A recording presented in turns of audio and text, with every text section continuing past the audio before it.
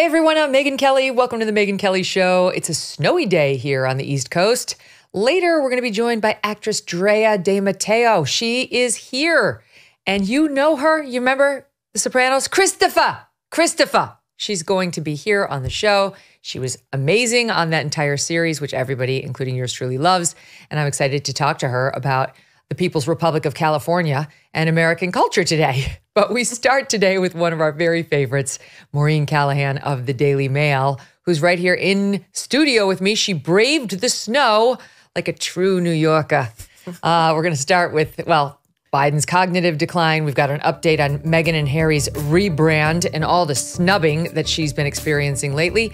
Lots to get to.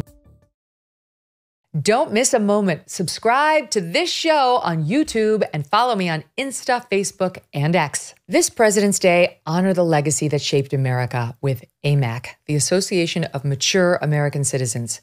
At AMAC, they celebrate the courage and leadership that built our nation. In honor of President's Day, enjoy their exclusive sale, becoming a 5-year AMAC member for just $35. That's right, $35 for 5 years. As a member, enjoy benefits tailored for mature Americans. Resources, exclusive discounts, trusted news, games, sweepstakes, and a powerful voice for your rights. Visit amac.us/Megyn for this special President's Day offer during the month of February. Seize the opportunity to be a part of a community valuing experience, wisdom, and principles that make America strong. Head to amac.us/Megyn and secure your 5-year membership for $35 today. AMA say, AMAC, better for you, better for America. Get ready for President's Day with the Association of Mature American Citizens. Visit amac.us/Megyn.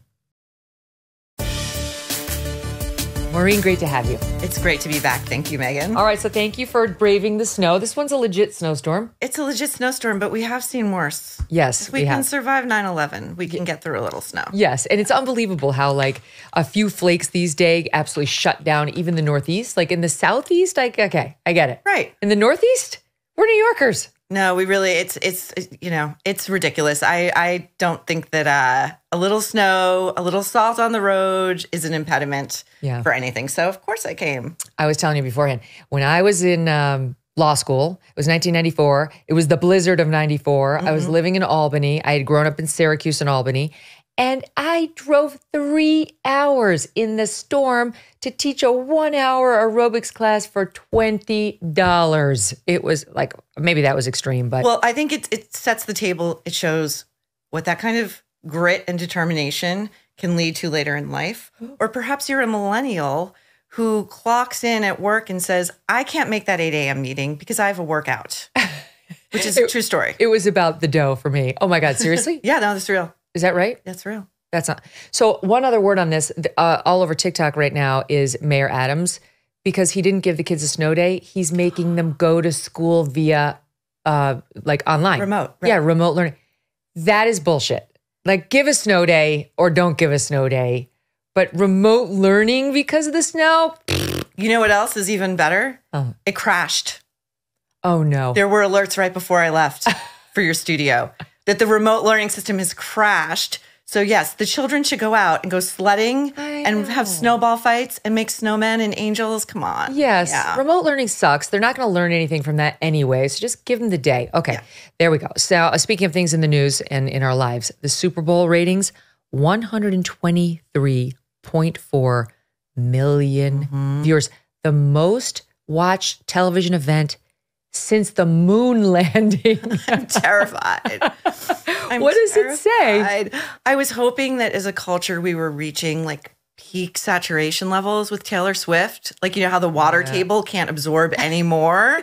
And it seems as if we're nowhere near that yet. I just saw that the Chiefs have sort of delicately presented to her the idea of not attending the parade on Wednesday. Oh, really? Yeah. Oh. They say that they can't handle the influx of fans that might arrive, but I think it's also kind of let them have their moment. Yes. You know? She's the new Beatles. I mean, that's how they're treating her. Like the girls with the tears and, you know, I don't totally understand. I really don't have anything against Taylor Swift. Likewise. It's not like she's one of those people who I really can't. She's done a couple things that are annoying, but that's true of most of these public figures. But I don't totally get the absolute adulation and rabid fandom that's happening. I will say, I think those Super Bowl numbers are about something else, because the NFL, it was like 98 of the top 100 shows this year were all football games. I think they've gotten rid of a lot of that BLM nonsense, and people are desperate for something other than politics, just consuming every moment. Yeah, no, I think you're totally right about that. I think, there's a hunger for something that unites us. You touched on this a little bit, quite a bit actually after the Grammys. To me, it was a similar reaction to the Tracy Chapman, Luke Combs performance, where it literally felt like Tracy was blue America, Luke was red America. And it was this like very quiet, joyful moment of union, like this kind of way of saying like, hey, like we can get the band back together. It's so and the true. band is America. And I think it's a similar thing with football, Yeah, you're right. I love the way I feel when I'm watching the game, even though I understand very little about it. These guys came on yesterday, Crane and Company in the Daily Wire, and my insightful questions included things like, when that guy raises his hands when he did that kick, what happened there? I know. This is not where you go for in-depth football analysis. I understand none of it. But I found myself watching, and I felt like it was a real cultural moment. Yeah. But I also felt like we got a really unique look at Taylor Swift's attachment style in the hug at the end of the game. Oh, rubbing the belly? That part? She ran to him and she kissed him. And she rotated him around to get all the camera angles properly. Like as CBS's camera is moving, she's moving him so they can get the shot. And then she's like grabbing onto him by the waist and hugging him, and she's not letting go. It felt like it went on for a little while. Oh. I felt like this is the attachment style we hear of in her songs. Yes. Stage 5 clinger? Is that the problem there? I don't know. I guess if you're dating the Super Bowl champ, you want to hold on. Just ask Giselle. Sometimes they get tired of you very easily, even if you're a supermodel or the world's biggest superstar. Let's hope not here. Just saying it's a thing. All right, we're going to get back to pop culture in a minute, but I want to start with President Biden, because you've got a great piece out basically saying he's done. Yeah. You read the special counsel news, the left is continuing to freak out, and now they seem to be like the justifications for what they said in that report, right? Well-meaning elderly man with a poor memory and the frailties has been actually entertaining to me. I give you as example number one, Joe Scarborough and his spin in response to the news in that report that Biden couldn't remember either when he was vice president or when his son Beau died within several years. Watch this. I said this yesterday, and maybe it's just older people. We've lived a busy and active life, but nobody's closer to me. Nobody's been closer to me in my lifetime than my mom. If somebody asked me in the middle of a deposition, what year did your mom die? I go, I don't know, 2017, 2018, 2019. I don't know. I can tell you everything about it. I can tell you my final word. But again, that, and same thing with Mika and her dad. So the fact, first of all, that he was asking that question. Secondly, that somehow that's the most damning thing, and the Trump people are now saying the White House is like an old folks' home. They don't know when their parents died? I don't believe that. I don't believe that for 1 second. No. I can tell you the day and date. Same. I can tell you the time. Yes, same. Everyone can. Yeah. So says the man who is, having private dinners at the White House with Joe and Jill. Joe and Mika go. Joe Scarborough takes calls regularly from Joe Biden. He's apparently the #1 fan of Morning Joe. This is the kind of thing that they don't regularly disclose. First of all, it should not be happening. Right. You cannot call yourself a journalist if you want that kind of access to power or proximity to power, or you want them to like you. That's not your job. Mm-hmm. And to watch these apologists, I was rapidly flipping the night of that presser between like MSNBC, CNN, and Fox. And to watch, Rachel Maddow and her panel try to explain away what we all just witnessed, which was what I would call an extinction level event. They sound not like serious journalists or serious news analysts, but they sound like cultists. And you would think that they might have a moment of reckoning, where even people on the left are, when Hillary Clinton says publicly, this is an issue, this is a legitimate problem.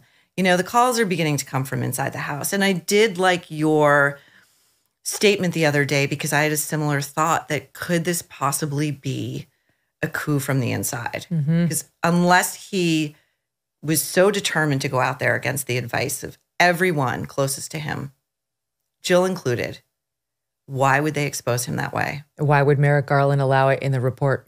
Exactly. And why would the press suddenly feel like they were let off the leash to ask the question? They have been so politely, and I think it's a kind of journalistic malpractice to sidestep what we've all been seeing. He said he spoke to 2 dead heads of state the same week. 3. He added a third. 3. Yeah, now it's 3. I mean, there's a running tally. There's going to be more. Right. Yeah, no, I do have serious wonders about that. Like, is it from the inside they feel like they have a responsibility to let us just see what they're seeing? This is the quiet, like, remember the piece during Trump? We're working from the inside to control him. Right. Remember that person? It was anonymous for a while, then it turned out to be like a nobody. Right. But is this that? Like, we let you see what we see. Now it's up to the American voters. Politico just ran a piece this morning saying it's too late. It's going to be Biden. Here are all the reasons why. But when LBJ addressed the nation to say that he was not going to seek re-election, it was March 31st, 1968. We're only in like early to mid-February. There is still time. It's not too late. And even if he wins all of the delegates in, March and Super Tuesday, he can still pass the baton. I mean, if the Obamas, the Clintons, the party elders, the Pelosi's went to him and said, it cannot be you. I mean, he would be forced. He would be forced. If they all, or we're going to come out publicly and say you're not competent to handle the job, he would be forced to pass the baton. And then the delegates are going to have to do what they do at the convention.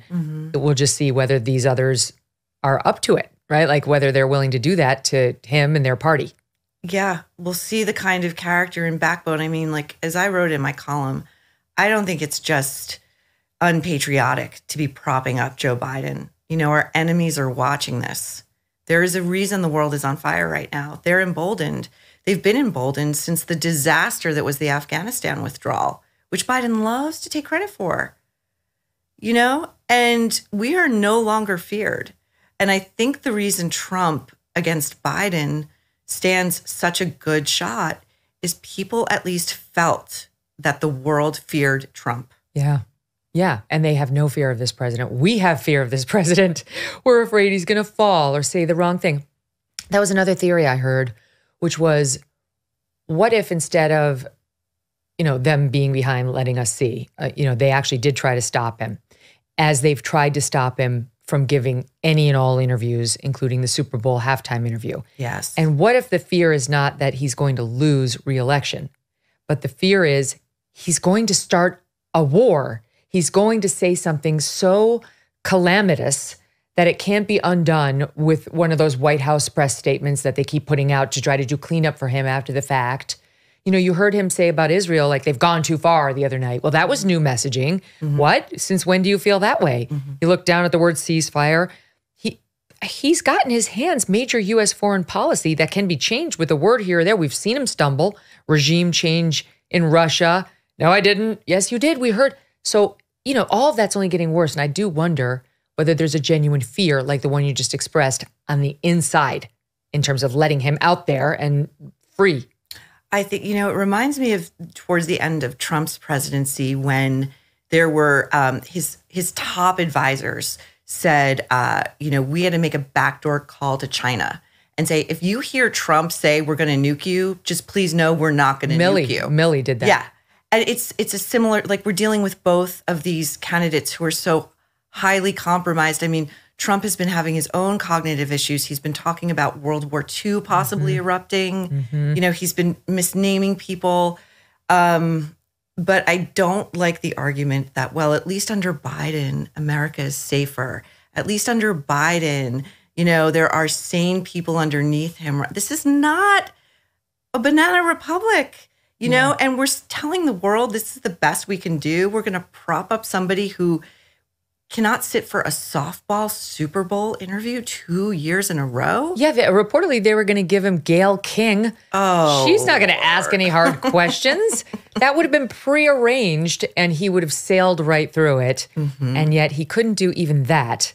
So now what they're doing at the White House is they're putting him out in these pre-taped, canned videos where they just released one last week of he's sitting with a black family.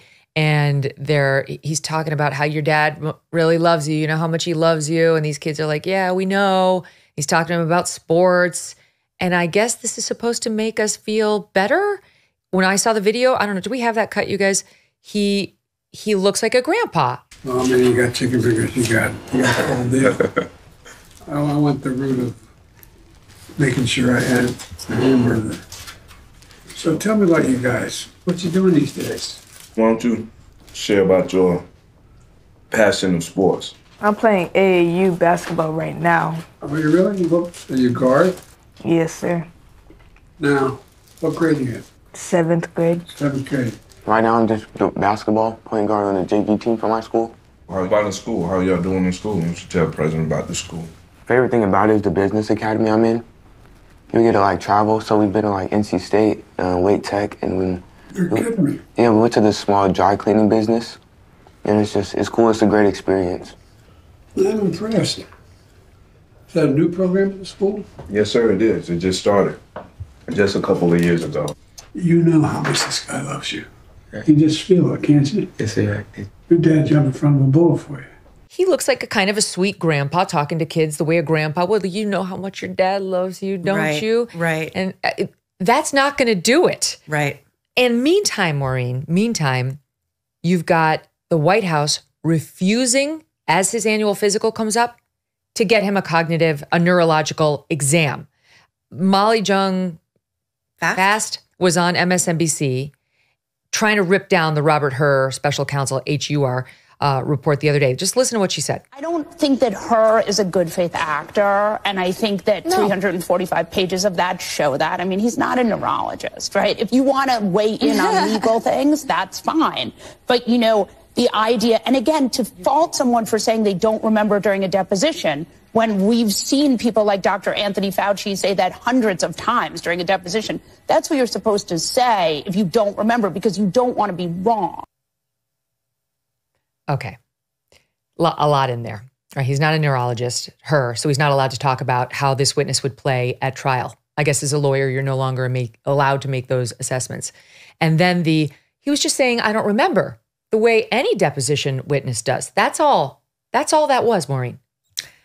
It's so intellectually dishonest. And I mean, you're a lawyer. You know this. There's a difference between someone who's being deposed, who is using facts and language in such a way to avoid answering a damning question, versus a sitting president who has to ask when he began serving as vice president, when he stopped serving as vice president.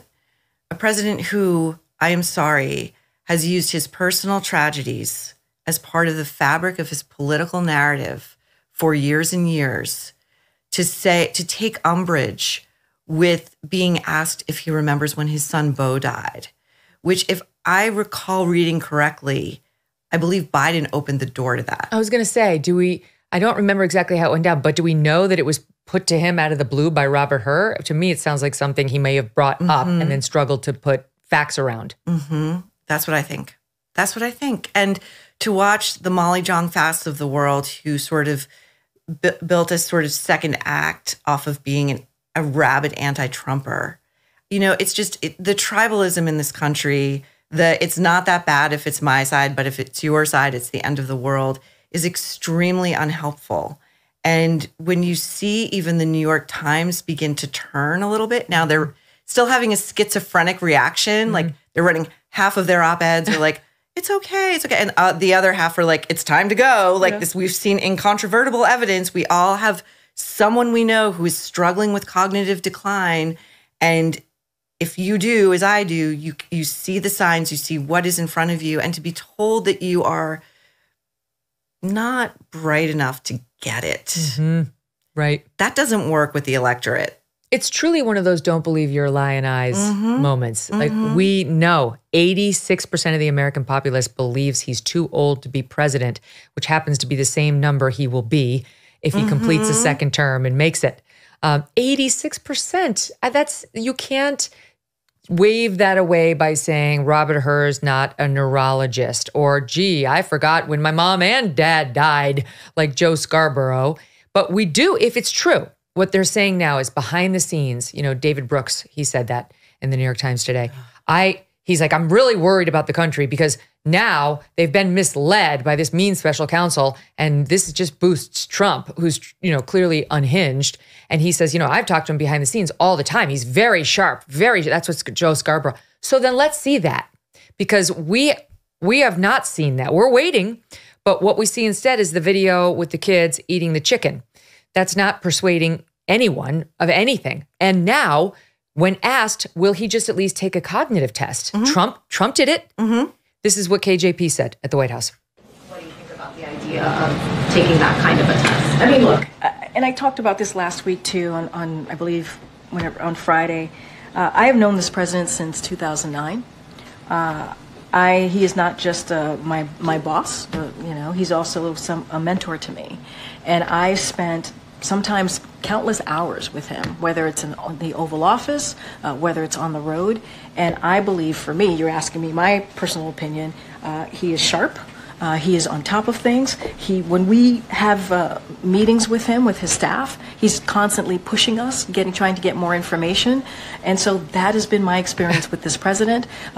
Anything else outside of that, I just shared with you what Dr. O'Connor said to me, and so I'll just leave it there.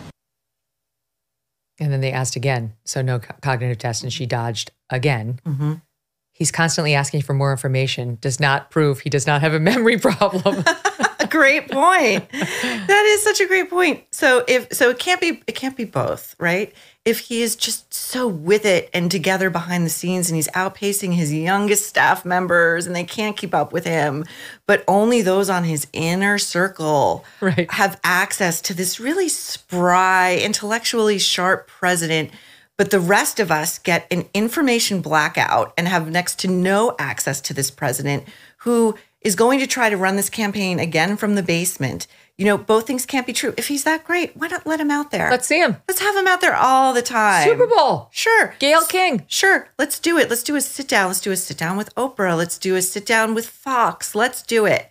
Let's really get in the mix. Do a sit down with Morning Joe.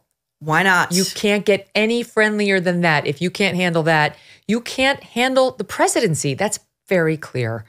All right, let's shift gears and talk about what's happened with this shooting at Joel Osteen's church down in Houston. What's amazing to me is this happened a couple days ago. I've seen Joel Osteen's name in every newspaper in big black print, and then you have to read way down in the print article to see the fact that the shooter appears to have been transgender. Now, this, by my count, is at least the sixth transgender person to commit a mass shooting or try within the past couple of years. And each time the media completely downplays that fact and lets the story wither on the vine very quickly. These are not accidents. It's interesting. So I was reading about this and I was looking into, what data they have about transgender mass shooters versus what we have become all too familiar with is the sort of straight white male mass shooter. And it turns out that it's actually a really, really small percentage. And it seems to me, I was reading about this particular shooter who had gone by alternately male names and female names. It was a woman. But it was a woman. She's been shot dead now in committing the offense. It brought her 7-year-old son along, and he's now in critical condition with a shot to the head. Her neighbors in Conroe, Texas, had called the police multiple times. I mean, she pulled a gun on a neighbor for oh my, doing the lawn. That's extreme, even in Texas. Extreme. And she was a known schizophrenic. She had a criminal record. Her mother-in-law her mother-in-law's a rabbi. She knew she was deeply mentally ill. And these residents, 5 of these women, held a press conference, I think yesterday, and said, we are constantly told, if you see something, say something. And we said something, and we said something, and we said something.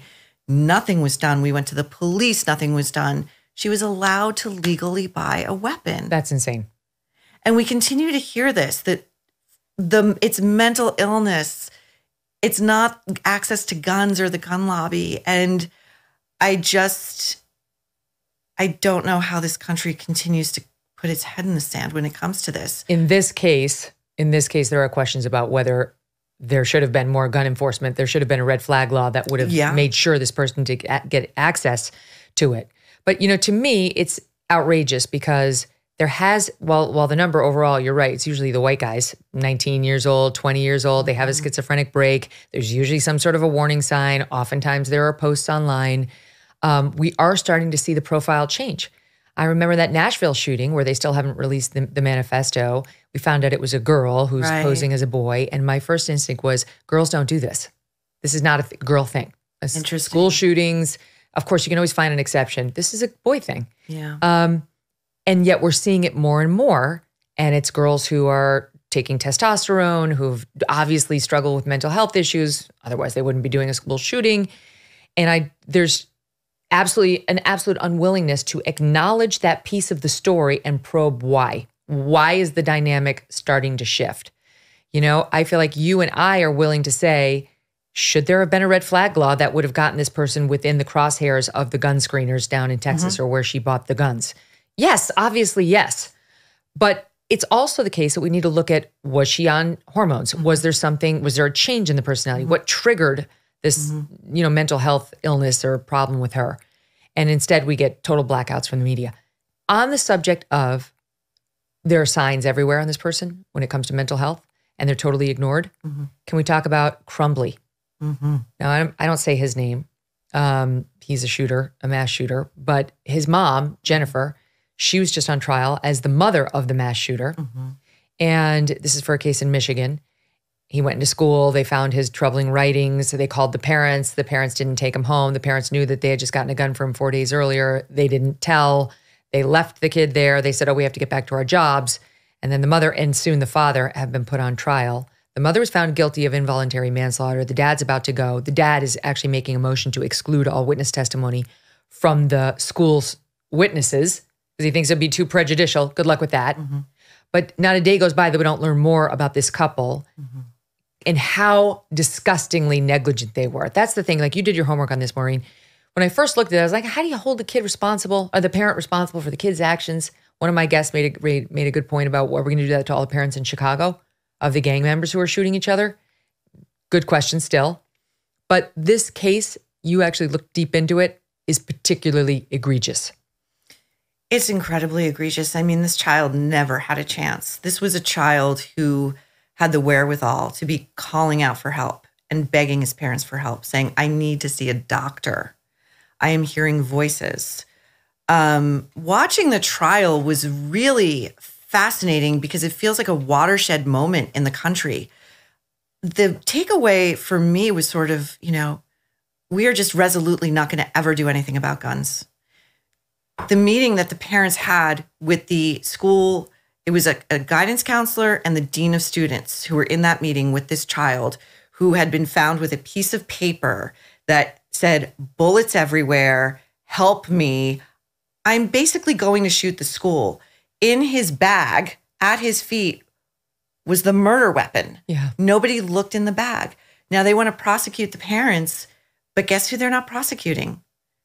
Guidance counselor, dean of students, who said, hey, your choice. Want to send him home? Didn't call the cops. That was crazy. Didn't call first responders. Didn't say to them, you need to take your child off campus. We are going to put a blanket alert. He can't be within 50, 100 feet of this place. And get back to us once he's been evaluated. And I really consider it a system-wide failure on all levels. How was it up to the loser parents whether he got pulled or not? I mean, at most schools in the country, especially in today's day and age, it would be a zero tolerance. You say a word that's threatening, never mind do the disturbing drawings, you're out. It's not, gee, do you want to leave Junior at school for the day? It's get him out of here. How? The teachers walked by him on his phone in class looking up bullets. You know, I mean, there were a million alarm bells. You would see during the trial, there were shown repeated emails from different teachers saying, this child is really struggling. This child made a statement that he thinks his family and his life is a mistake. Like, this is not right. Like, and every response from, you know, the person above would be, oh, I'll catch up with him, exclamation point. You know, and it goes to, I read that school has like 4 guidance counselors for 2,000 students. So it's already an overburdened system. Well, at a minimum, the system should be, even if you can't get the guidance counselor involved, the parents are getting a call, and the parents should be trusted to do something. No one wants to be the parent of the next school shooter, except these parents didn't care. And I actually didn't know some of the stuff that was in your article about how filthy the home was, how poor his physical health was, like his teeth. You found, I mean, this was a neglectful set of parents. Yeah, I mean, the neighbors reported the house was filthy. They had multiple household pets, not even the normal ones like dogs or cats, that were going in the house all the time. Jennifer Crumbly, I was shocked she testified in her own defense. She talked about walking by his room, and they showed photos of it, and it was such the manifestation of a disordered, chaotic mind. It was a mess. Her response was to close the door to it. She spent her time having an adulterous affair in a Costco parking lot. And then, I mean, I don't know how you feel about this in terms of what's fair play and a prosecution, but they managed to bring in that she and her lover were having like sex parties at hotels. And it all felt very grim. It also felt very like, well, what's the trial for the father going to be like, right? Is bad parenting only going to fall on the mother in this case? Well, because he bought the gun. He bought the gun. Though they said that one of the jurors said in an interview, it was the fact that she was the one who last had the gun with her son that led them to say that's the straw that broke the camel's back in terms of convicting her, which the dad didn't do. Reading here from your report, a couple of details. He had a journal. Neither of his parents ever looked at it. They never looked at his phone. They never looked at his social media. Okay, a lot of parents might not do that. Many do. But when you know your son is disturbed and saying weird things and obviously has no friends and is depressed, to not check could be really problematic. He drew a young girl in profile, a gun to the back of her head, as you said, a bullet firing alongside the words, the first victim has to be a pretty girl with a future so she can suffer just like me. A text from him to his only friend 7 months before the shooting.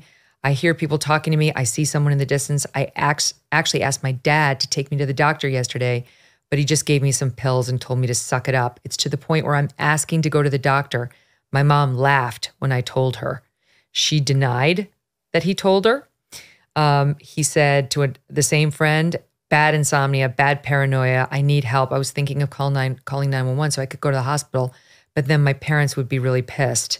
I'm mentally and physically dying. She says she never saw any of it, and he never said one word about this to her. I don't believe her. I don't believe her either. I don't believe her either. She made plenty of time for the pursuits that interested her. Her horses, her barn, her married boyfriend, her extracurricular activities. It's you know, to me, it's such an easy, like, prosecutable case of neglect and abuse. But can you hold a parent responsible for your child committing mass murder?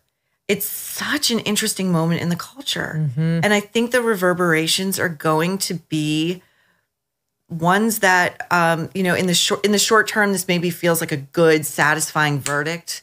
You know, every parent will think twice if their child is manifesting as a textbook developing school shooter. I mean, he had like dead birds in his room. He was decapitating baby birds and bringing them to school. I mean, it is textbook. But in the long term, as you said, well, then what parents do we hold responsible? How far do we take it? What's the cutoff age? If you wind up having prior knowledge of an act, like, just how culpable are you? They didn't even charge her as an accessory, which I thought was interesting. Yeah. I thought that might have been a more suitable. Now we're going to cross, you know, some uncomfortable lines, right? Because you point out he had 13 cavities at one point. They would let the dogs urinate inside the house. She didn't mention her son for 10 days after he was arrested. She knew he'd committed the crime because they were listening to her phone calls. She was all about herself asking your dad for money. But there is a good question about whether we're holding this family, this sort of white Midwestern family, to a standard we would never hold Black families of gang members in inner city Chicago to. Or wealthy white East Coasters. Yeah. So, for example, after Sandy Hook, now that shooter slaughtered his mother before going to that school and doing what he did. But that case got, say, like a 20-page thoughtful treatment in the New Yorker written by Andrew Solomon about the genesis of a school shooter, who's culpable, is it the gun lobby, is it the culture, are some parents just simply either in over their heads with a troubled child or they just had no way of knowing. This case to me felt like a prosecutor looking at like, this is a good test case. These people don't have means. They're low class. Look at them. Yeah. You know, the mother gets on the stand and she's like disheveled and she doesn't look pulled together. And it's just, they're not likable people and they don't have means and they don't have access to power or really good attorneys. Her attorney was a disaster. If you go back, she was a nightmare. She was so worried about her hair. Oh my goodness. She could barely like utter an objection when necessary. She made every moment about herself. I'm trying to hold it together here. I'm trying not to cry, but it's very hard for me. Like, oh, could you stop? She was also woefully underprepared. She seemed to have glancing knowledge of the facts of this case. And she didn't push back in ways I think you could have pushed back. I also thought it was an interesting choice to have a young male prosecutor cross-examine Jennifer Crumbly. And I wondered what the thinking about that was, because watching that as a woman and even knowing the jury was stacked overwhelmingly with women, I thought that might not play very well. It might feel too aggressive.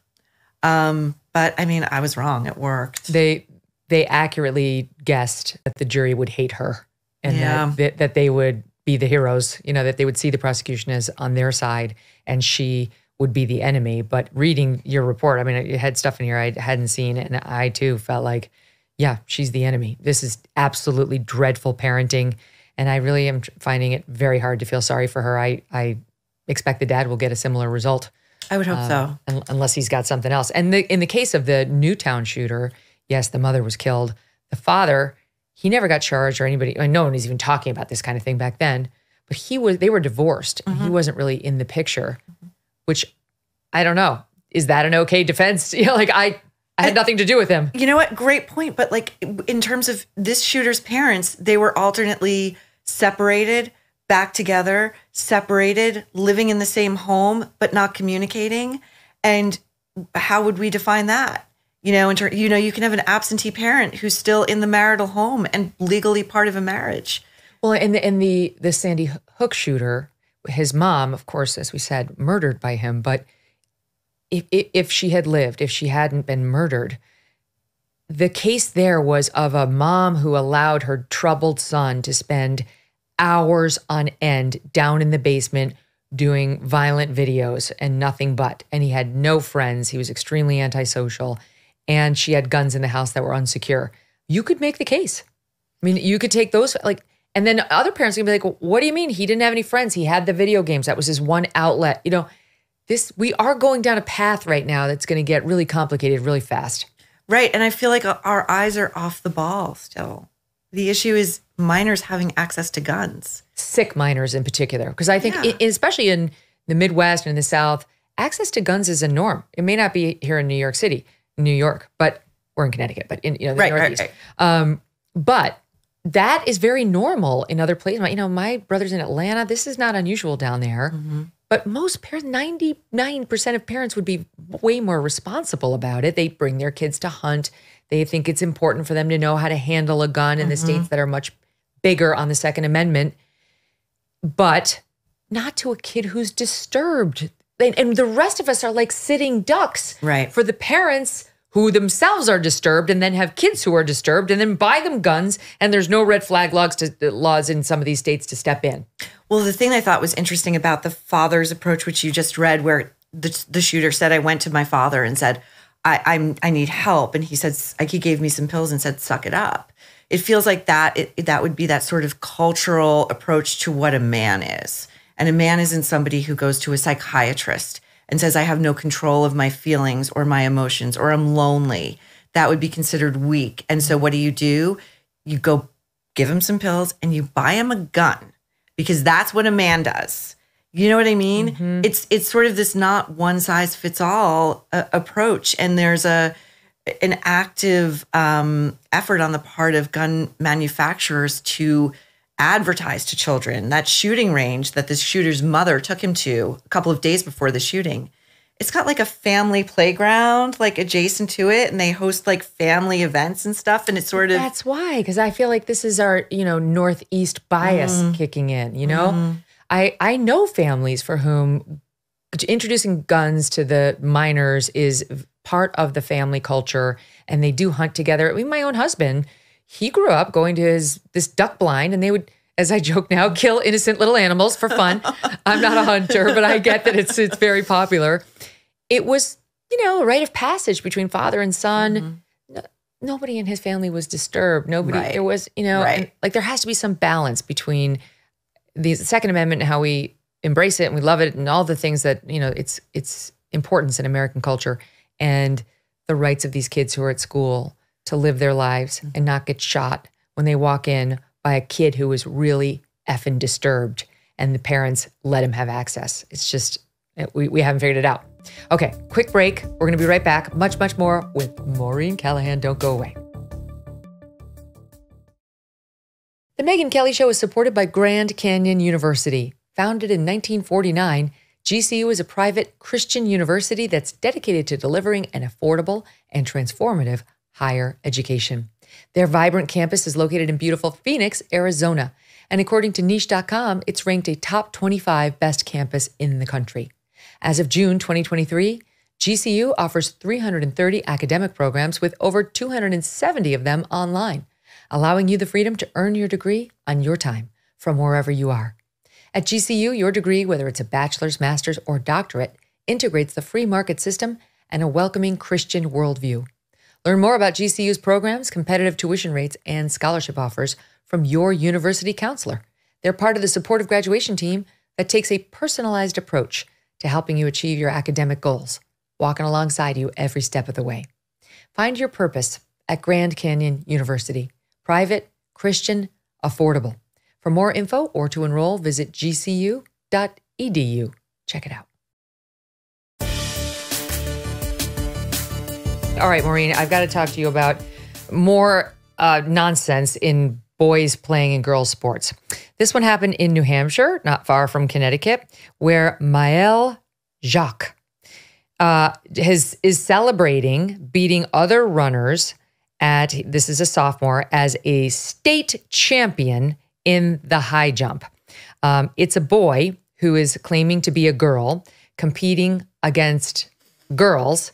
And obviously this person has gone through male puberty and has the long legs and musculature of a sophomore boy.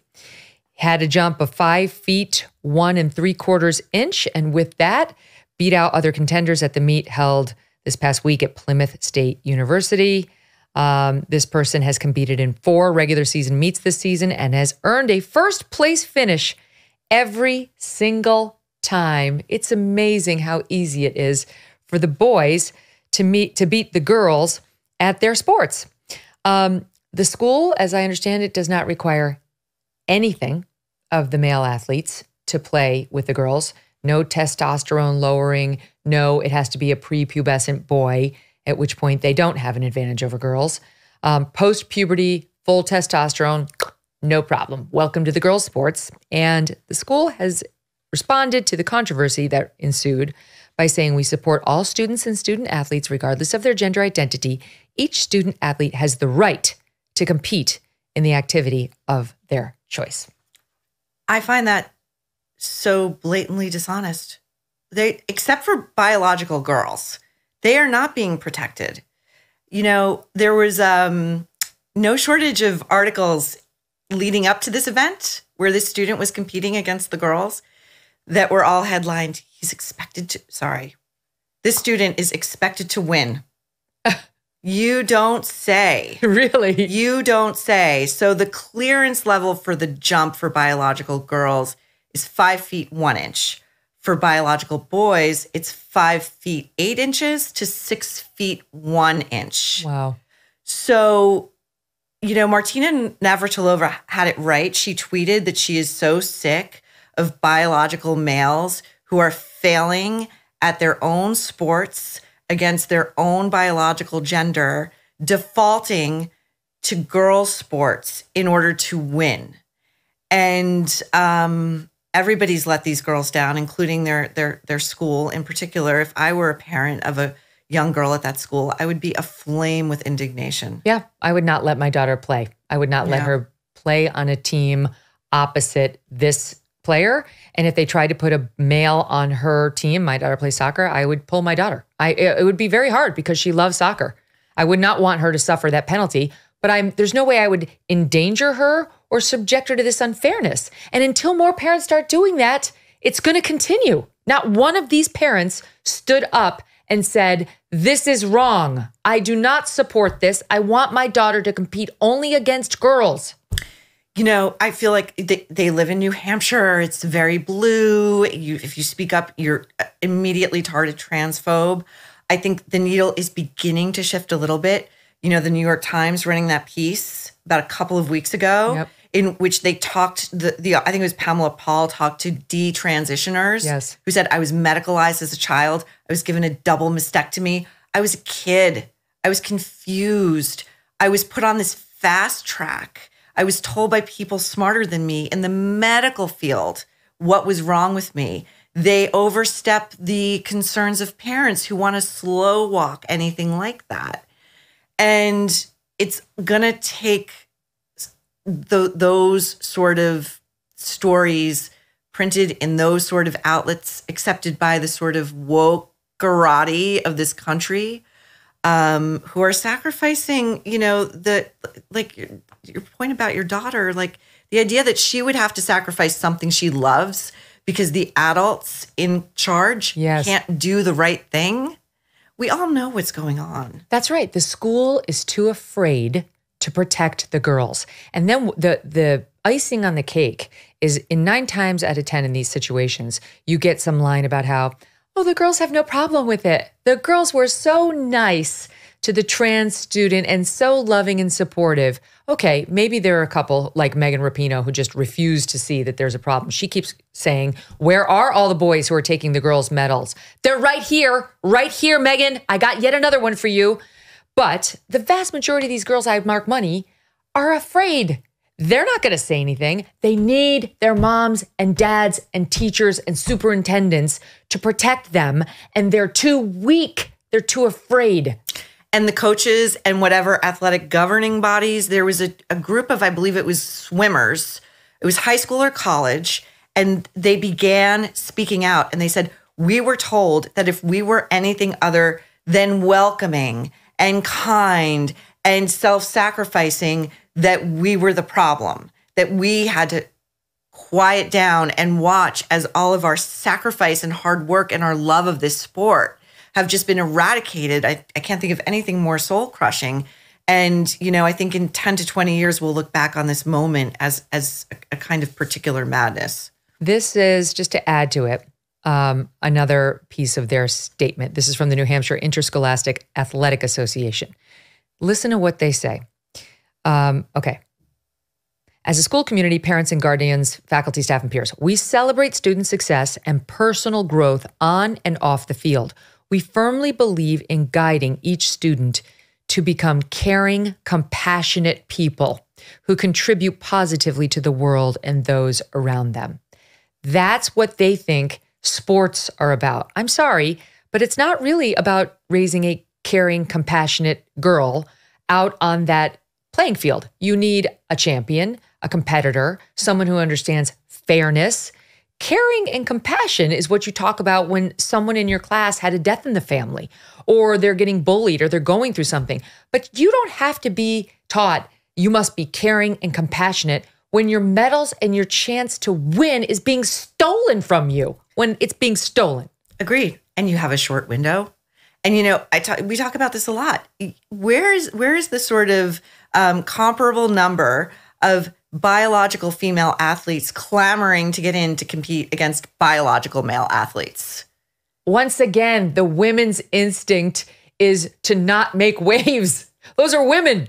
Right, but also they know, like, you're not going to be able to compete against a biological male. No, they know You're that. just not going to be able to do it. But I'm just saying, you don't have a rash of stories of these women trying to take over in men's spaces or men's sports or of any kind. It's the men posing as women who are causing problems. I just not all of them. Like Caitlyn Jenner has been an absolute delight, I have to say. Mm-hmm. I love what Caitlyn's done in this space, and Caitlyn's really spoken out on a lot of these issues. But so many. The vast majority of these problems are guys taking advantage of girls' sports and girls' spaces, trying to get into girls' spaces. You don't hear about the women trying to go into the guys' spaces, even the guys' locker rooms, and making them feel uncomfortable. Number one, I don't think they're autogynephiles as a rule. The women who want to dress like men, they're not getting off on their situation. And I just feel like it doesn't come as any surprise to me that the women, once again, are not causing waves. They're not making waves. I know. There's only a couple. You know, I think I don't understand why there hasn't been some sort of agreement that, you know, okay, let's take biological males who identify as females and want to compete in sport and figure out a way for them to compete against each other. It would be hard because there are not that many. That's right. Despite all of these stories that we hear. But if they were really invested in fairness, again, why do the women have to default to this idea of fairness that is inherently unfair? It is unfair. You know what else? If all these girls are really so supportive as these schools want us to believe, then the girls will run in the open. Tell the girls that they can run, and tell the boys too, that they can run both in the gender of their actual sex and they can run in the open to make it more competitive and more fair for the trans students. If you really believe that, then make it possible. They won't. These girls won't do it because they secretly don't support this. They're just too afraid to say it. Every day we cover another one of these stories. All right, Maureen stays with us, and up next is our favorite segment. We're going to get to the royal rebrand, how Meghan and Harry are celebrating, you guessed it, themselves again. That's next. Don't go away. Let me tell you a story about a guy named Leo Grillo. Leo was on a road trip and came across a Doberman. This dog was severely underweight and clearly in trouble. Leo rescued the dog and named him Delta. Sadly, Delta was just one of many animals that needed help, and this inspired Leo to start Delta Rescue, the largest no-kill, care-for-life animal sanctuary in the world. They've rescued thousands of dogs, cats, and horses from the wilderness, and they provide their animals with shelter, love, safety, a home. Dedication and everlasting love to animals, that is Leo's mission and legacy. Delta Rescue relies solely on contributions to stay open, and if you would like caring for these animals to be part of your legacy, speak with your estate planner because there are tax benefits too. You can grow your estate while letting your love for animals live well into the future.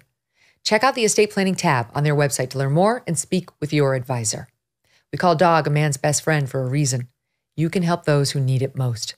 Visit deltarescue.org today to learn more. That's deltarescue.org. Okay, so the royals, everyone's favorite royals, the Sussexes, are at it again with a rebrand. They've launched a new website. And the reason that it's making news is because we get a window into how the couple sees themselves. They insist they are, quote, shaping the future through business and philanthropy. The About page reads, the office of Prince Harry and Meghan, the Duke and Duchess of Sussex. I thought we hated royal life. And then they go on to talk about themselves. I'll give you a couple highlights. He is someone, okay, give him this one, served 10 years in the British Armed Forces, check. New York Times bestselling author of Spare, a memoir of his life told with compassion, vulnerability, and unflinching honesty. And she is, the Duchess of Sussex is, a feminist and champion of human rights and gender equality. Don't forget family care. Family that was care. in there. That's big. Big with her. I I'm trying to figure out, it's sort of the rebrand to the rebrand to the rebrand to the rebrand. The link is sussex.com, which also then links to sussexroyal.com, which the Queen told them to stop using immediately when she was still alive. So this all feels sort of in line with, I don't know if you saw it, but a couple of days after Prince Harry was sort of shunted back to the United States after his very brief summit with Prince Charles, 30 minutes, Meghan was shot by the paparazzi in her Range Rover, like smiling dementedly. Like this week had been such a great win for them. This week you're talking about when he went over there to see his father after the cancer diagnosis? Yeah. I did not see that. So she's like got this wide smile and she's driving and it's like this week went great for them, as if Brand Sussex had not been thoroughly shut out by the royals. In a week in which Charles's esteemed biographer, well-sourced, basically, Charles Feeding, was told that the visit was actually tolerated and not really wanted, that he sort of barged his way in there, that it wasn't that dire of a diagnosis, that he had just begun treatment. He had his plans and his schedule. And if you think about, if you've ever known anybody who's had a catastrophic illness, really the priority is what that person wants, not what the loved ones feel they must do. And then so suddenly the headline became Harry rushes home. And it makes it look dire. It makes it look like he has access.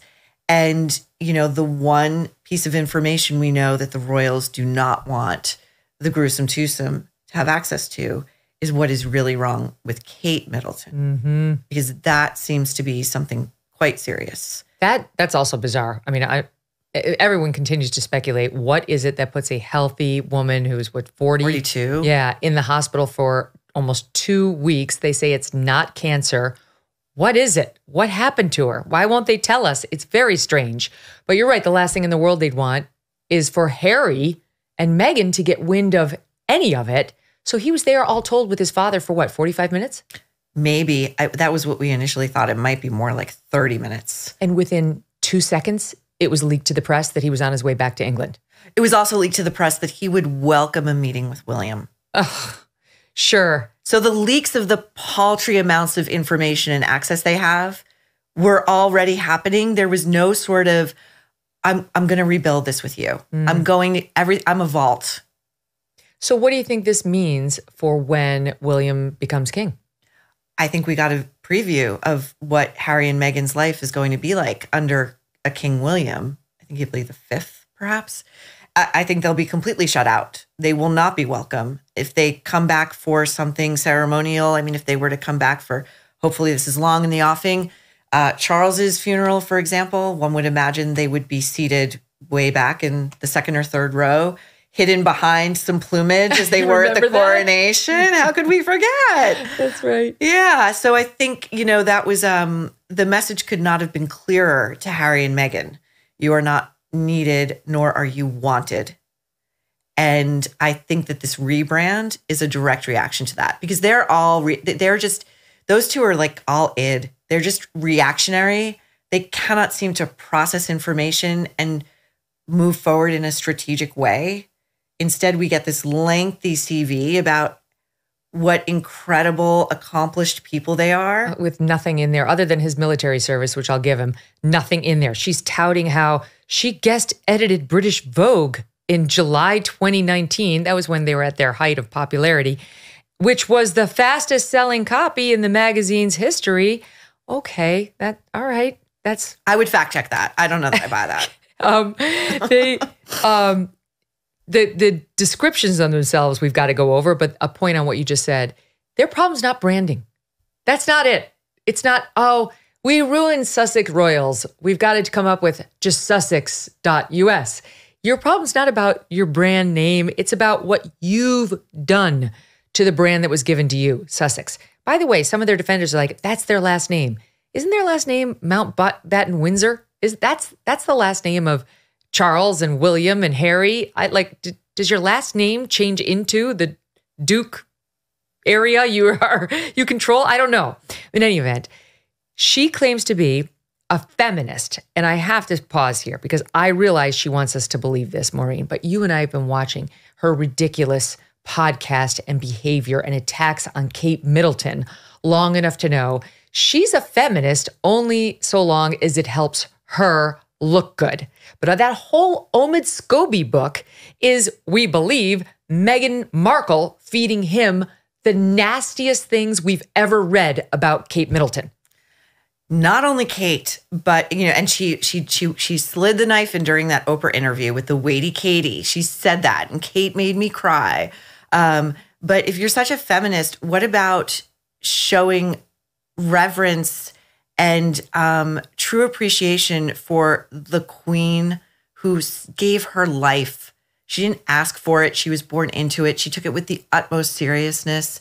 And instead, we got that deep mocking curtsy in the Netflix special that just oozed contempt and ridicule. She's not a feminist. She's as much of a feminist as she is someone who's very invested in whatever the term family care means. I've never heard it. I don't know what it means. I don't know if it's a public policy pronouncement. I don't know. I don't know either. But if you consider family care successfully severing all ties to your own family of origin, save your mother, and successfully severing your husband's ties to his family of origin, a historic lineage that you are depriving your children of ever knowing, then sure, you're great at family care. You got it. She accused Kate of having baby brain. She called her rigid, pointed out how formal she is versus Meghan, who's a hugger. And then came the Omid Scobie, he's their stenographer book, outright calling Kate cold and saying she ignored Meghan's desperate pleas for help. And by the way, Valentine Lowe, who's the biographer, he has documented, and not just him, but there have been a few biographies zeroing in on Meghan's behavior, the amount of staff she's chased out, all women, how she made them cry, her tantrums, her tirades, young women being broken by her and her husband's behavior. How is that in any way a feminist trying to lift up the young women? I mean, at least people like, I don't call myself a feminist. I treat everybody the same. If you're good, you'll get praised. If you're shitty, I'm going to say something about it. But she wants us to believe she would never. She only lifts up the young women. Well, she also wants us to believe she's a foremost advocate for mental health, which there's no better way to break someone's mental health than abuse them at work and make them feel like they're going to lose their job and reputation at any given moment. Yeah. You know, so it's fantastic. And I also, when you mentioned the Vogue that she edited, whatever, in quotes, but I was thinking about the most recent British Vogue cover, which has all of these female legends on it. And they gathered in one space in London, which is incredibly hard to logistically do. You got Victoria Beckham, Oprah Winfrey, Kate Moss, Naomi Campbell. You know, I think there were 50 women. It was a tribute issue to the editor-in-chief, Edward Enninful, who is leaving, who edited that issue with Meghan. He invited her. Absent on this cover is one Meghan Markle. I think there were ashtrays at dawn in Montecito when she saw that cover and realized she had not been invited. And you were pointing out that's not the only snub that these two have received lately. Right. So I was watching the Super Bowl, and the ad that came on for the T-Mobile audition ad, which has some big, big stars in it, Bradley Cooper, Laura Dern, the two guys from Suits. I don't know their names. I've never seen the show, but those two cute guys from Suits. Exactly. And I thought to myself, Meghan Markle must be watching this going, why wasn't my agent called? Why didn't I get that call? Why aren't I in Taylor Swift's box? Yeah. She wanted Taylor Swift on her podcast. Do you remember? Oh, that's She right. wrote her a handwritten letter. She got no response. I forgot it. She must be asking herself, this is one of my new favorite buttons on my series thing. She must be asking herself the following question, because this is how Meghan Markle sees every situation. It's all about me. Reese Witherspoon and Legally Blonde. Oh, I thought it was election. No, it's where she finds out she made the internship. Me. That's how she lives her life. Okay, last but not least, Sunny Hostin of The View, who's constantly raging about race and reparations and how bad America is and its racial past and all this stuff, goes on the Henry Louis Gates, it's PBS, I think, show about your history, and finds out that this is fantastic, she is descended from slaveholders. She's descended from slaveholders, and she's been apparently getting a lot of mail about her call for reparations because it turns out she's going to be paying them and not actually receiving them. So here's what she said when she went out on The View and addressed it. Watch this. I was really reluctant to do it because I just sensed that there could be something in my family history that would be disappointing. But what I found out was that my mother's family, while they are Puerto Rican, they actually originate from Spain. And the reason that they moved to Puerto Rico is because the slave trade had been sort of canceled in Spain and then Curacao, and then they moved all of their slaves to Puerto Rico. And so the family business, I had been told that they were printers and journalists, but they were in fact enslavers. At first I was deeply disappointed. The slave thing is a bummer. It's a bummer. I still believe in reparations, by the way, so y'all can stop texting me and emailing me and saying that I'm a white girl and that I don't deserve reparations. Okay, I'm not going to text you or email you, but it's true. Guess there's nothing worse than to find out you're a white woman. She's so disappointed. It's really disappointing. Her mother was white. Oh my God. Shame. Oh my God. The horror. Oh my God. But you know, the other thing about this is just so fascinating to me. She's talking about her ancestors migrating from Spain to Puerto Rico because of the slave trade. What goes on in America, you would think we were the only country on earth to have ever had slavery. This is endemic to the human condition. It really is. And Sunny Hostin, I'm sure, is disappointed. She's the self-appointed expert of all things Black America on The View. You would not know there was another Black woman on that panel. Or a Latina woman on that panel. She is self-appointed. She knows everything. It's great to see her ego take this hit, but I think it will be short-lived. It's amazing to listen to her talk about, okay, she says, my mother really identified as Puerto Rican, but she wasn't. She wasn't. She was Spanish and she was white. She was part of the civil rights movement. She was deeply ingrained in Black culture. She identified herself as Black race, but Hispanic for ethnicity. But it turns out her race is white. She's European. So she was a poser. She was a Rachel Dolezal is what you're saying. I was just going to say that. Didn't she also say her mother had blonde hair and blue eyes? Yes. And that was the tip-off? Yes. That something might be amiss? And she always suspected because of the blonde hair and the light eyes. Inside, I sort of knew this was my history. That's probably why I didn't want to do it. Right, the shame of coming from a white person, the horror.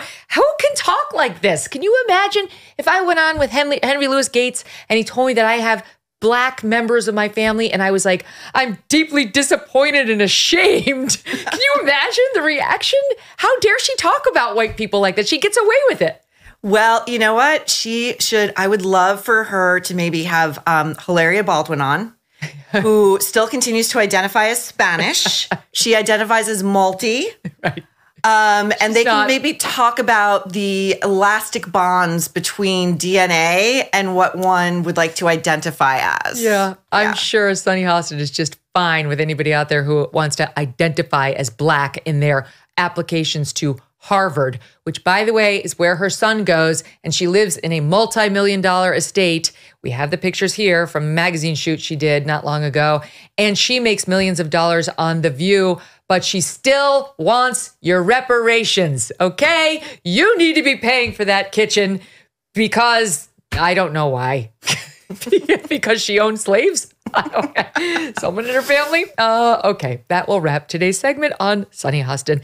Maureen, so much fun. So much fun as always, Megyn. Thanks for having me on this snow here. day. Right, you're a trooper. Hardcore. Old school. All right, when we come back, speaking of trooper and hardcore, Drea de Matteo, Christopher. You remember, right, from The Sopranos? She's amazing, and she's here. She's got a lot of thoughts, and we're going to go there. Let's discuss a crucial aspect of your financial health, your credit report. Hear me out. It's time to face a hard truth. Your credit report could be suffering due to unfounded, reputation-damaging claims. These are the kind of claims that simply will not hold up under rigorous scrutiny. And that's where Lexington Law Firm comes into play. For less than $100, Lexington Law champions your cause, using a comprehensive arsenal of consumer protection laws to fight for your best credit report. Lexington Law is fully equipped to challenge those exploitative creditors and aggressive debt collectors who obstruct your financial path. Go and visit lexingtonlaw.com for a complimentary credit assessment. Let their experts place your credit under the microscope, ensuring that it reflects your true financial story. Remember to mention that Megyn referred you at lexingtonlaw.com. Empower yourself with the right team on your side. Today, I am thrilled to be joined by a face and name many of you may know from the iconic TV series The Sopranos, among her other work. Drea de Matteo starred as Adriana and captured the attention and love of millions, including yours truly. She has starred in numerous other TV shows and films, including Sons of Anarchy, Desperate Housewives, and many, many more. But her talents go beyond acting. She is a freedom fighter and founder of the apparel company ULTRAFREE. We'll get to that. Drea, so nice to have you. Welcome to the show. Hi. Oh my God, I wish that I could have been in person with you to give you a hug because I love you so much. Oh gosh, to be continued. I'll take a rain check on it. We got to do it. Okay, so let's start with The Sopranos, okay? Because I fell in love with you like so many others watching you on that show, and I've put together a compilation of what I remember you for more than anything. Here it is, SOT 20. Christopher, you gave crystal meth to his daughter. Chrissy, almost got killed, Christopher. What's our future here, Christopher? Thank you, Christopher. Christopher doesn't want me working anymore. Nothing was going on, Christopher. Christopher, we need to talk. I love you, Christopher. You better. Christopher, she's not breathing because you were fucking high, Christopher. Christopher! Oh my God, that was a loop of Christophers. I love it. Oh my God. So where are you from? Where'd you get the accent? I mean, I'm from New York. I was born in Queens. When I went in for the audition, I didn't know it was a mafia drama. I thought it was about opera singers. So, you know, they always tell you to go in as a clean slate. Don't be anything. And I didn't get the part because I wasn't Italian enough. Wait, this is unbelievable. Did you actually think it was about opera singers because it's The Sopranos? I did. And then the series would be the altos and yeah, it's like a cold read. I thought it was a show about, I don't know, some singers. Who the hell knows? But no, it was not. It was about The Sopranos. And what was funny about that is I had a manager right beforehand who kind of dropped me and said, "You have the worst speaking voice ever." It wasn't the accent. Because I was like, is it because I have a New York accent?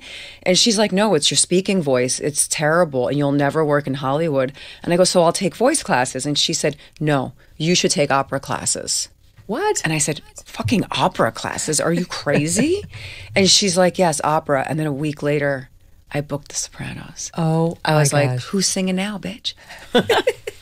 Wait a minute. Did you ever take voice lessons? Because the voice I hear here is absolutely lovely. I can't imagine somebody objecting. Oh, well, thank you. No, my voice was always super deep and I was a heavy smoker, so it was really gravelly. If you listen to my voice on The Sopranos too, very gravelly. But when I start talking to Christopher, my voice is up here and I talk like this.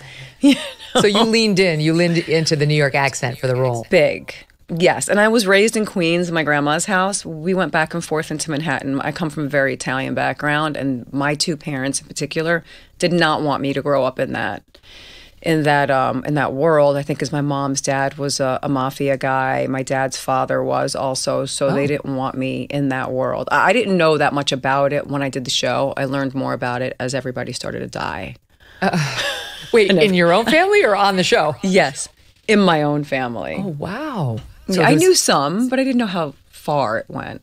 You know what? There's so many Italian Americans who have like one step removed to the mafia, and it explains in part the love affair we have with them, but then also, you know, you get to the hardcore realities and not so much.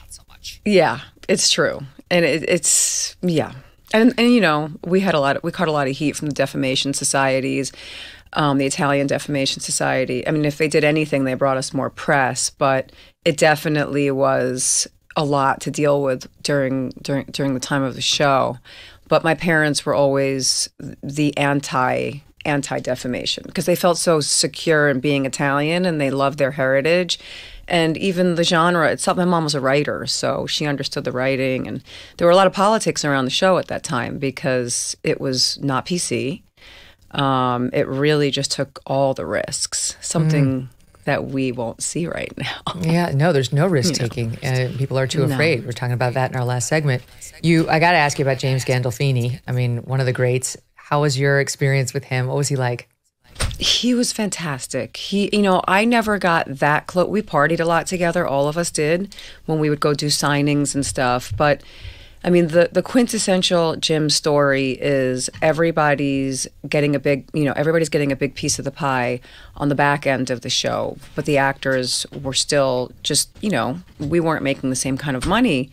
And he called everybody separately into his trailer to give them each a $30,000 check when they made a DVD deal with him. And they didn't make a DVD deal with the rest of the cast. We didn't get residuals because it wasn't a part of the structure yet at cable television because the cable TV wasn't a thing. It was brand new, and we really crushed down those doors and changed TV forever. And I guess we were the beginning of the end because now TV's terrible. Yeah, no, you're right. They don't take the same risks. I've got to ask you because I noticed. I mean, obviously we'll talk about it, but you describe yourself still as liberal, but like you pushing back on your party for having lost its footing. You sound conservative in some ways, and I noticed that Michael, is it Imperioli? He's more on the other side. He's been making some statements that are pretty leftist. So do you guys still stay in touch? And has this caused any friction? I actually am not in touch with Michael. No, I've heard that he has a lot of disdain for the right. I've heard that. Listen, I do consider myself, I always have more on the liberal side, but I guess because I never paid attention to politics in my life. And I lived in a super literary world with my mom and I always depended on the people that understood politics to make those decisions. I lived in a bubble for the most part. I didn't want to get involved. I also never appreciated an actor who got on a soapbox and started preaching politics. It always annoyed me. It would also annoy me in music to a certain degree. Like I was the biggest Neil Young fan that ever lived. And I remember bringing someone to one of his shows and it turned into an observation of the amount of deaths and the propaganda. And there was no concert to be seen or felt. There was no vibe. I wanted to hear the music. And it just became a newsroom and it bummed me out. So I've never been an outspoken person, although in 2010, my ex at the time made an album called Black Ribbons. That is such an amazing album. I think all rock and roll listeners here would love this album. And it's funny, King, I'm losing my mind. Stephen King narrates it, and it's all about the last night before the New World Order takes over.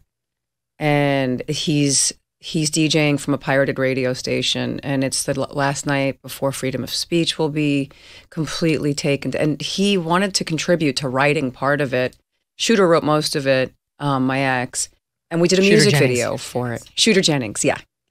And some people would know his father is Waylon Jennings. Yeah. So they're they're considered the outlaws in the industry, and Shooter very much is that way too. And he's a country musician, and he writes this rock and roll concept album about the New World Order and about a lot of conspiracies and things like that. But I directed a music video with him it was called Summer of Rage. You could find it online, but that was 2010. And it's all about, and Shooter singing, you and I, they'll vaccinate, building mass graves.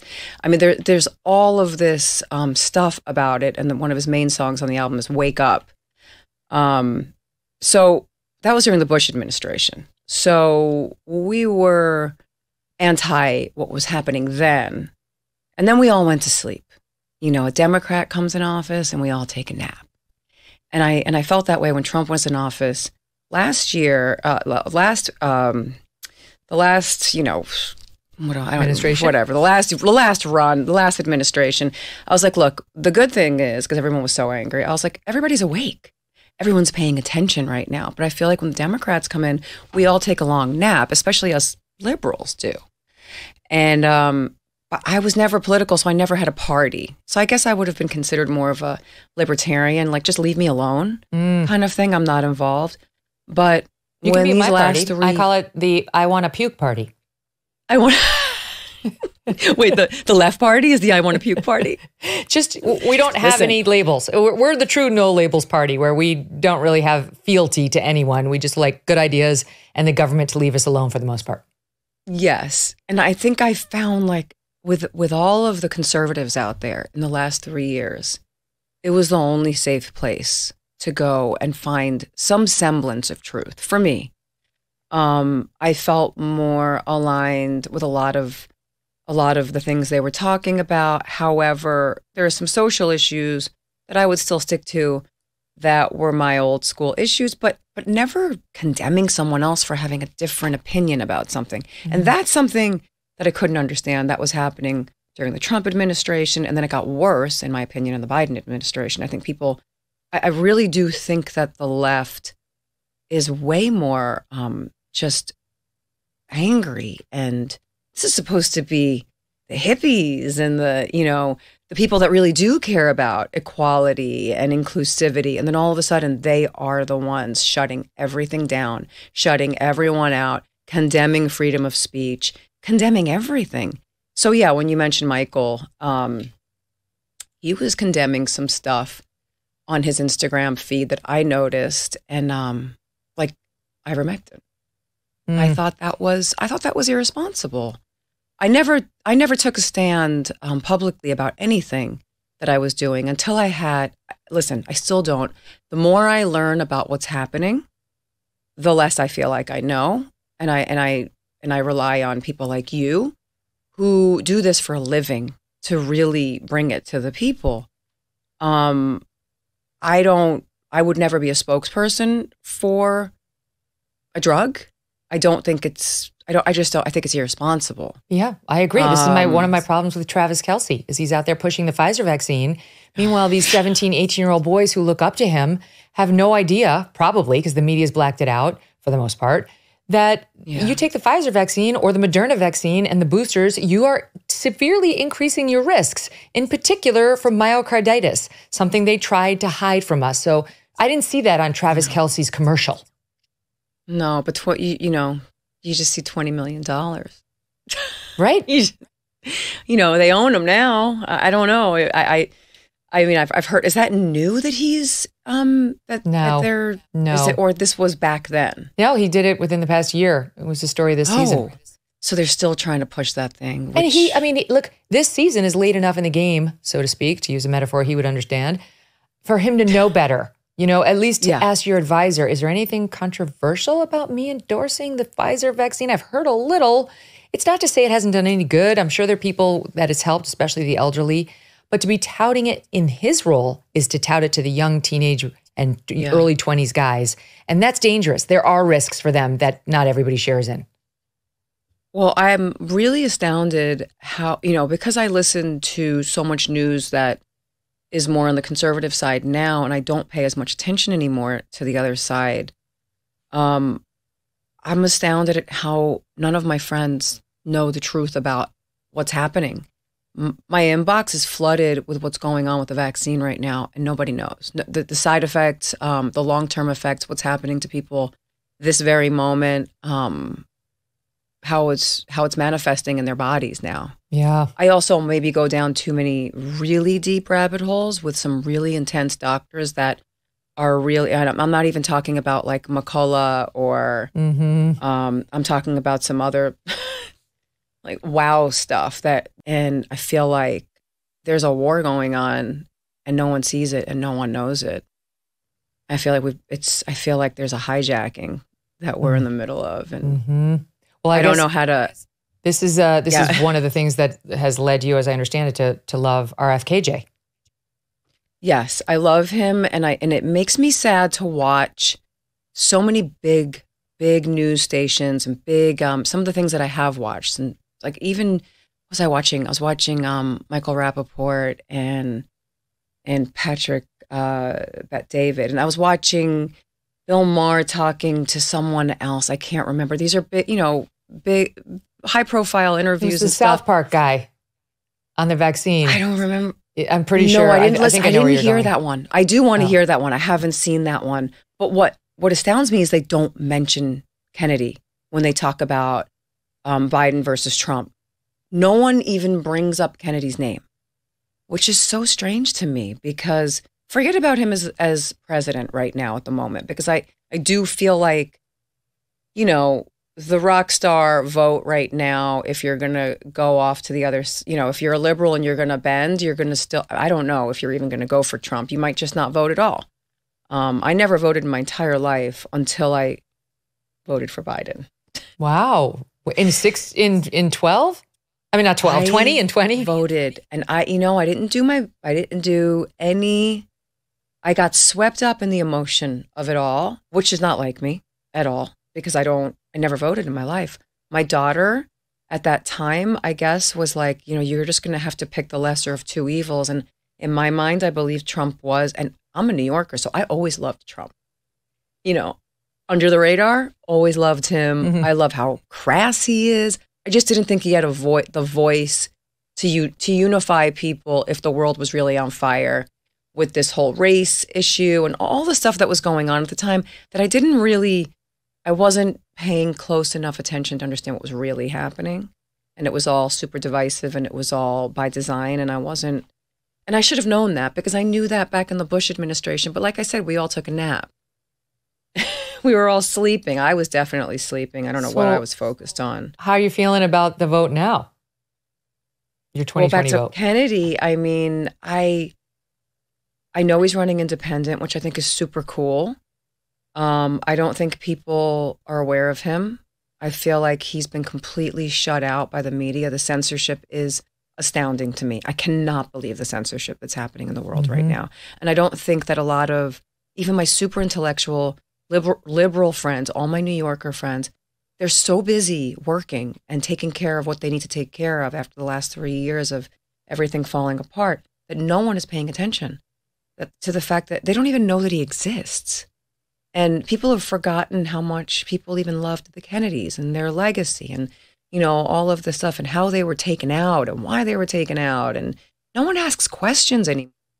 Kennedy, I feel like he is the voice of what all these old school liberals would have appreciated, because he cares about the environment.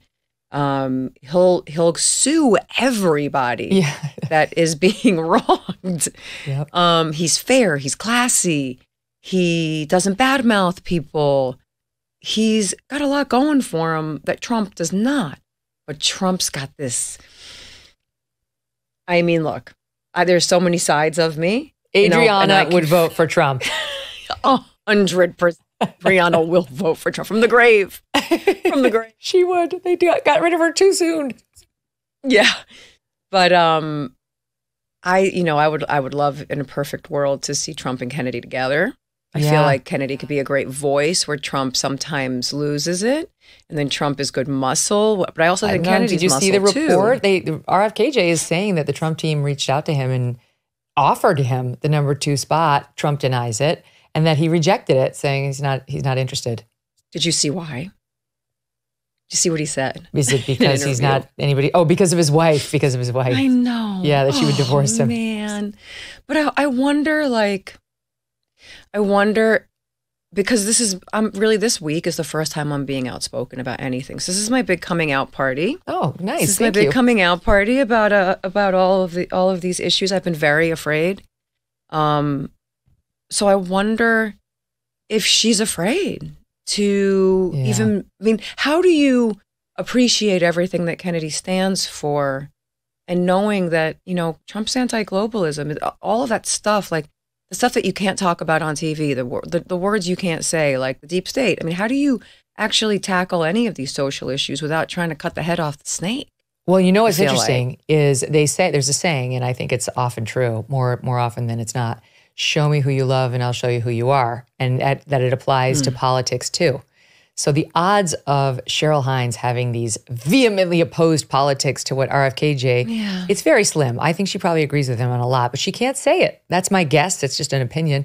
She can't say it because you understand this. If she wants to work in Hollywood, she's on Larry David's show. He's a leftist. You have to be very careful threading that needle.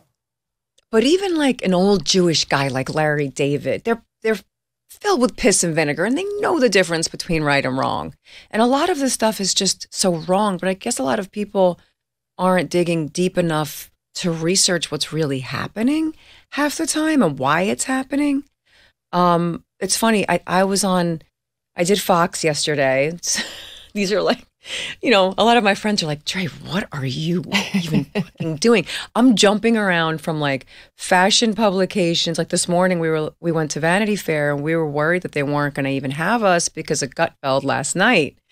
Because I made some crazy comments maybe, but then I started getting an influx of text messages from friends that are secretly putting out clothing lines under different names. One of them is called Sloppy Tees, and he's an actor. And he's got a red "Make Men Great Again" hat, "Make a Man Again," all kinds of things. He goes, but Trey, the fact that you're even saying anything and being in Hollywood, the bottom line is, I didn't get vaccinated when that happened, and my daughter asked me not to use a card because everyone's like, get a card, just do what you got to do. I had some people being like, you would actually get a card and get people sick and ruin people's lives like that? I would have never done it actually because I was petrified because I wasn't sure. I wasn't the person with all the fucking answers like everybody else was. I was like, wait a minute, can everyone slow down and let's all research this thing together? Like there's so much risk involved. Why don't we want to know more? And also, like, my body, my choice. You want to be a liberal, then you got to fucking follow your own playbook. My body, my choice. Right. Fuck away from me. They forgot all about that. It's like me being pregnant and then being like, but you have to get an abortion. Right. Right. No, I don't want to.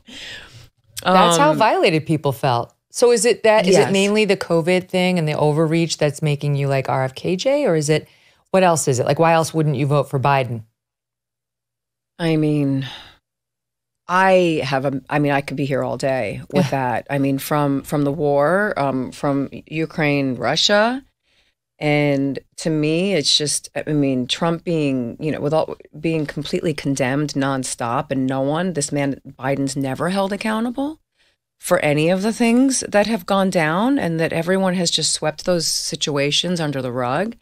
From, all of the dealings with Ukraine in 2014, just the reality of each of the situations that have transpired while he's been in office, the way he spoke to America that year that everybody got COVID and basically slamming people for not getting vaccinated and threatening people's livelihoods and taking heroes and turning them into zeros, the frontline workers and the police, and for just pandering to this ideology that came up during his whole administration, which I believe was all by design, just to weaken the nation as much as possible. I really do think that there is a much bigger thing at play here.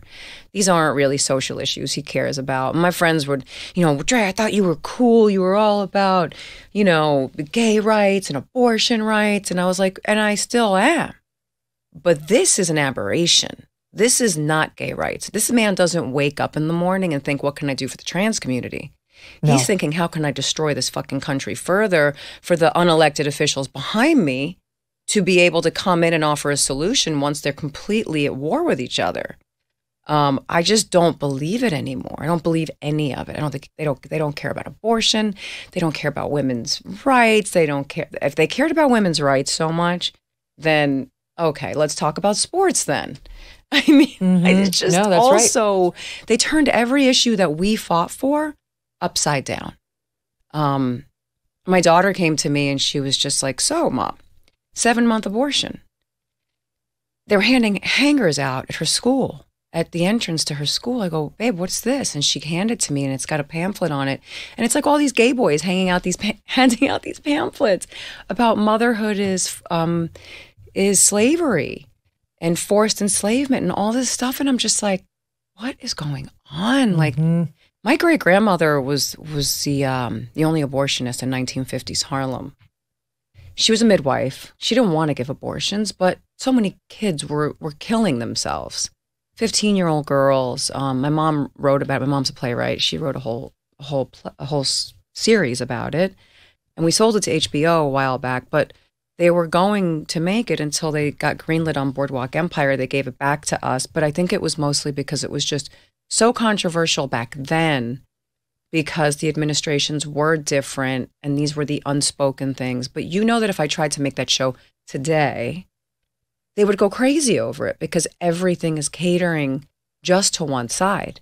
There's no equality. I mean, all of this equality, but there is none because it's catering to, a banking system. Well, and there's censorship, as you know. I mean, right? I'm sure YouTube right at this second is slapping a warning label on our discussion about the COVID vaccine. Oh, I'm sorry. No, I don't care. Trust me, we've had a million discussions like this, but we have to have their little warning label because they want people to refer to the CDC for truth and actual facts on, right? But I want to get this in because we can keep going after the SiriusXM show ends, but I want the SiriusXM show audience to hear about ULTRAFREE because it sounds like a cool idea. Like you're actually trying to do something about your views and get it sort of your messaging out there through apparel. And that's perfect because you're beautiful and people would love to watch you model anything, t-shirts or what have you. So what are you doing? Well, listen, when the mandates happened, I had to pivot and I had to raise money to start another company. So we did that through OnlyFans, believe it or not. And then my son is really into streetwear, all the hype beast stuff. So my boyfriend and I, Robbie Stabler, he's a drummer from All Them Witches, because SiriusXM is a music place. Yeah. He's a creative director of his band, and he does all the merch, and he does all the videos. And we wanted to create a website and merch for the revolution. This is what was in our mind. We want to wake the side up that's not awake yet. And we want to do it with fun art and merch, and our whole thing is like huge labels. It's going to be a very, it's very art based. We have crazy videos up there. We might add a podcast to it. I'm so scared, but I'm considering it one more time. But after my last podcast, we were continuously censored also on YouTube. So I don't want to. I might not do YouTube. I think maybe. Yeah, you can do Rumble. Yeah, I think Rumble would be a better home for us. But the ULTRAFREE thing is about, if you're not going to, if you don't stand up for something, what will you fall for? That's kind of the thing, and it's got a lot of humor in it too. We're not making fun of anybody. We're just making fun of the situation to a degree. But we want to get back to not being so caged in. Everybody's so caged in. I think everyone's tired of it. Yeah, well, I mean, everybody's tired of it. We're almost the same age. And remember when we grew up, you could say what you wanted. You could offend people. Yes. Like we were talking about this with the Super Bowl ads the other night. They used to offend you and it was kind of fun. It was fun and funny. Now it's like everybody's on eggshells. Nobody wants to offend anybody. It's like, why can't we? We're Americans. This is why we're the envy of the free world, because you can come here, you can say what you really think without being punished for it. 100%. And that's, we stand for freedom of speech, no censorship. We're shadow banned on all the social media platforms. What? Just for posting one Tucker Carlson thing, one Kennedy thing, and for using the word freedom and truth over and over again, I'm completely shadow banned. What? And I don't do anything on that platform, but they got me. Well, how can people find it? Like, if they want to go support you at ULTRAFREE, where should they go? ULTRAFREE.co is our website. ULTRAFREE.co. It's new. There's going to be a lot of other things coming. They're all going to be sort of limited edition drops because we're making everything at home. Oh. But we're also going to be doing factory runs of other types of things. But right now, all the homemade stuff is up. And it's, we joke around that it's for protection. We have a lot of symbols and things on us and huge logos so that you know that you're a part of the ultra-free It looks brigade. good. For the listening audience, she's got a very cool black sweatshirt on and it says ultra-free in big block letters on the arm. I love it. And I love this new version of you, Drea. Speak out. Say it loud. It's like, what do you have to lose? Oh, I never wanted to be an actor who's doing it, but I feel like I don't have a choice anymore. There's so many on the other side. I mean, that's why the conservatives celebrate when somebody who's even not conservative speaks up out of the Hollywood industry to say, you know what, I get you, because we recognize it as an extreme act of courage. That's what you've done. That's what you'll continue to do. Please come back and we'll do the next one in person. Okay. Aw, lots of love. Take care. Yeah, you too. Oh, she's so fun, right? We'll do it longer the next time. And tomorrow, Michael Knowles of the Daily Wire will be here, so that will be fun as well. We'll do the latest on Fani Willis, something huge for Trump and the 2024 election.